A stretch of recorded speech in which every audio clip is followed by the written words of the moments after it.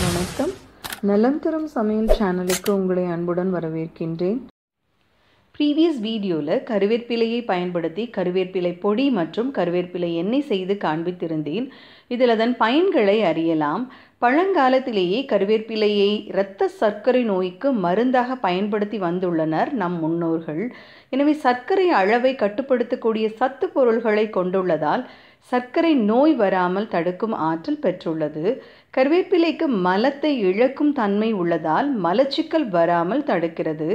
மேலும் கருவேப்பிலையானது பசியை தூண்டக்கூடியதாகவும் ஜீரணத்தை துரிதப்படுத்தி இரைப்பை பிரச்சனைகளையும் சரி செய்கிறது.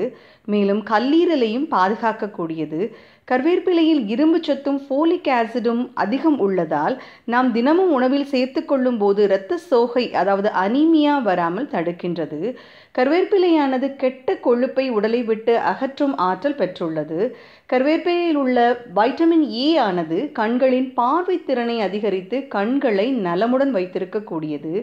உடல் எடையை குறைக்க நினைப்பவர்களுக்கு தினமும் கருவேப்பிலையை உணவில் எவ்விதத்திலாவது சேர்த்து கொள்ளும் போது உடலில் தங்கியுள்ள கட்டியான கொழுப்பை எரித்து வெளியேற்றக்கூடிய ஆற்றல் பெற்றுள்ளது.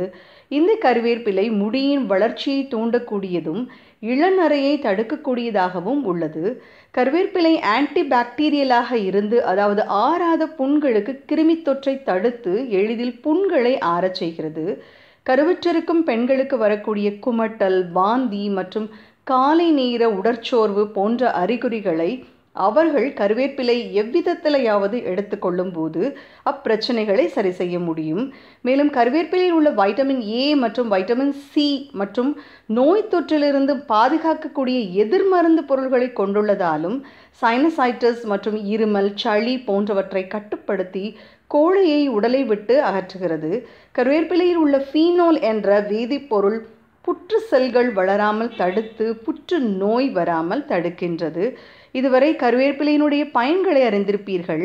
எனவே கருவேப்பிலையை உணவிலிருந்து விலக்கி வைக்காமல் உணவில் சேர்த்து உண்டு நலம் பெறுவீர் என சொல்லி பதிவை முடிக்கிறேன். மீண்டும் சந்திப்போம் வேறு பதிவில். நலம் தரும் சமையல் சேனலை உங்களுக்கு பயனுள்ளதாக உணர்ந்தால் சப்ஸ்கிரைப் பண்ணி பெல் பட்டன் கிளிக் செய்யவும். நன்றி, வணக்கம்.